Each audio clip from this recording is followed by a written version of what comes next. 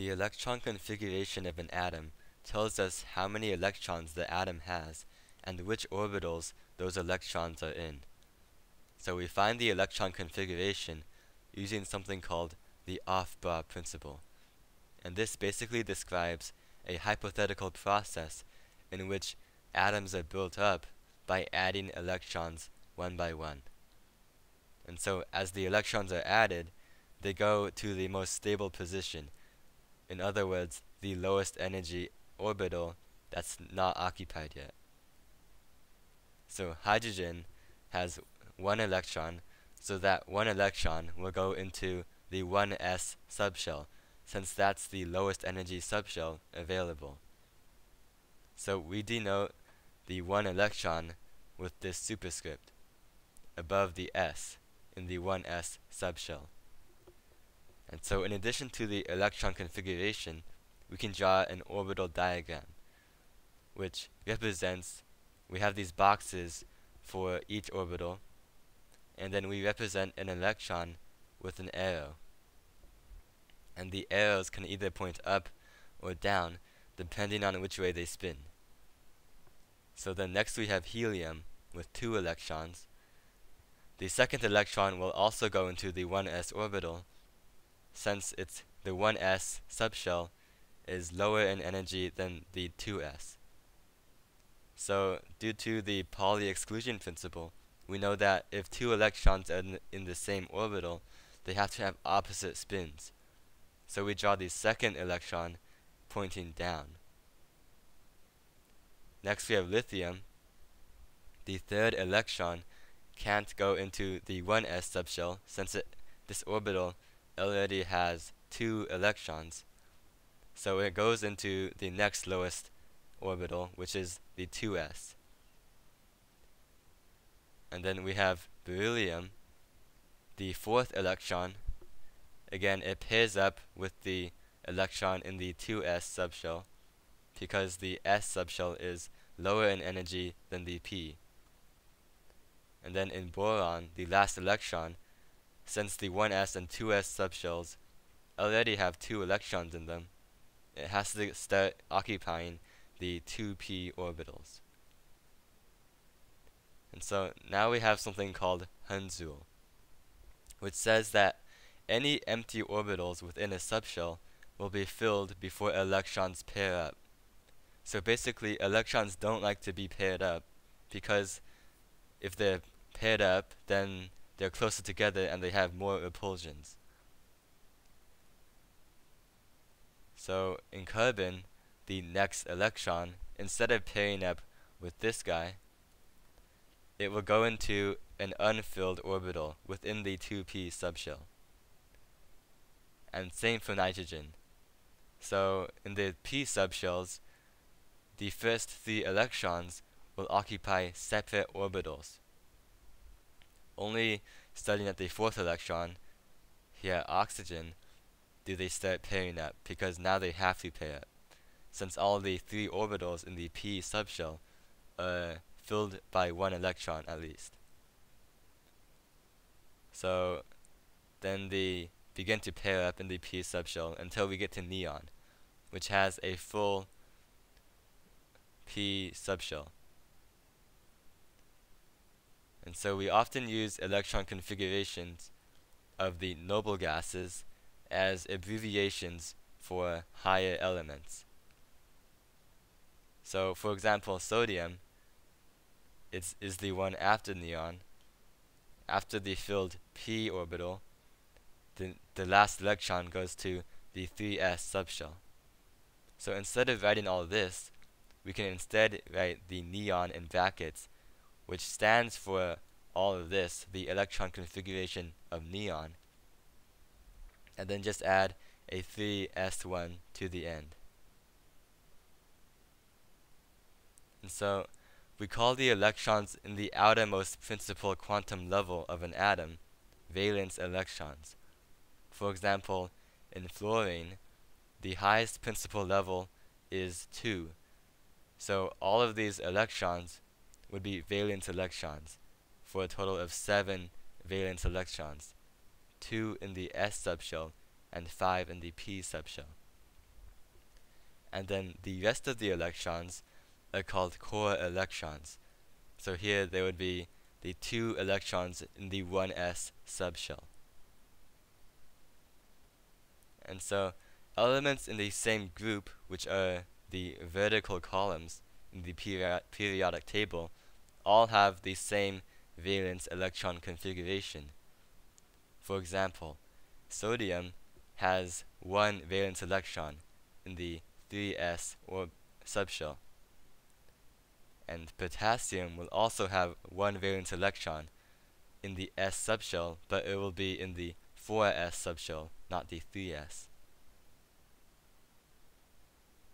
So we have a couple rules for writing electron configurations when we get further down the periodic table. So the next level s orbitals will always fill before the d orbitals, because they're actually lower in energy.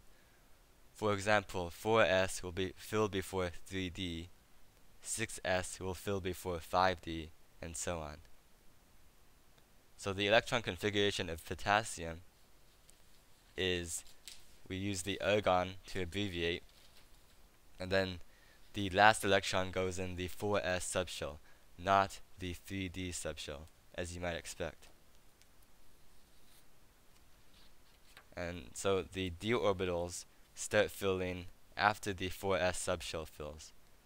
So when we get to the transition metals, the first electron that goes in the d orbital will be in scandium.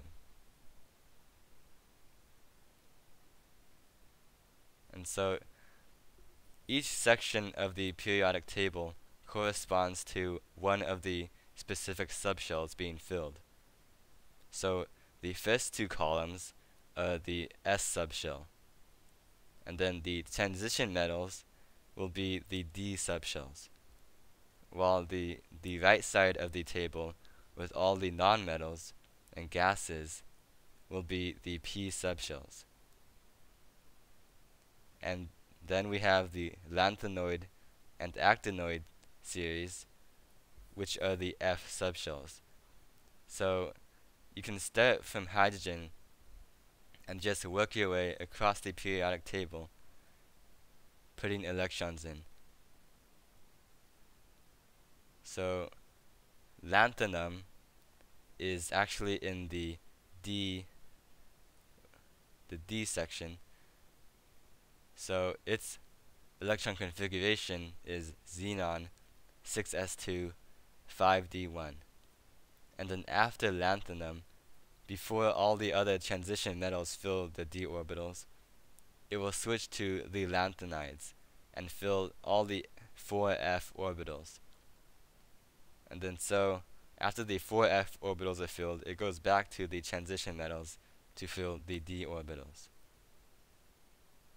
And then similarly, we have actinium, which is also in the d orbitals. So its electron configuration is radon 7s2 6d1. And then after actinium, the actinides will fill the 5f orbitals. And then after the 5f orbitals fill, it will go back to the transition metals to fill the 6d orbitals. So let's look at some examples. So sulfur, the previous noble gas closest to it is neon. So neon is 1s2, 2s2, 2p6. And then after neon, to get to sulfur, we go down a row, start at sodium. Sodium and magnesium will be the 3s2. And then we go across to aluminum. And we need 4 to get to sulfur, so 3p4. For cadmium, the closest noble gas is krypton. And then we go down one to rubidium. Rubidium and strontium will be the 5s2. And then we start filling the transition metals. And so cadmium is the last transition metal in this row. So it will go all the way up to 4d10, and which is the maximum for the d subshell. Remember that the d subshell has 5 orbitals so it can hold 10 electrons. Next we have hafnium. The closest noble gas is xenon. And then we go down one to cesium and beryllium, which will make up the 6s2. And then we go to lanthanum. Remember, lanthanum is in the d orbitals, so one of them will go into 5d1. And then we go to the lanthanoid series, and all of these have to fill before we can go back to hafnium in the transition metals. So we have 4f14, and then we go back to hafnium for another one in the 5d orbital. So instead of writing 5d1 here for lanthanum and then going to the f and back to the d, we just write the 4f14 and then the 5d2 at the end. And then last we have radium. The closest noble gas is radon, which is in the 6p6 subshell. And then we go down one, francium and radium will be the 7s2.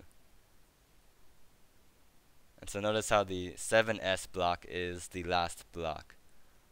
There is no 7p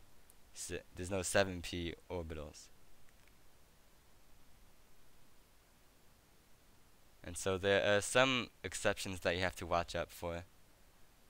Two of the most common ones are chromium and copper. So chromium, we'd expect it to be argon 4s2 and then 3d4.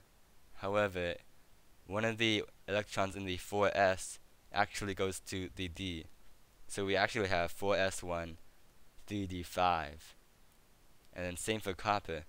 We'd expect it to be 4s2, 3d9.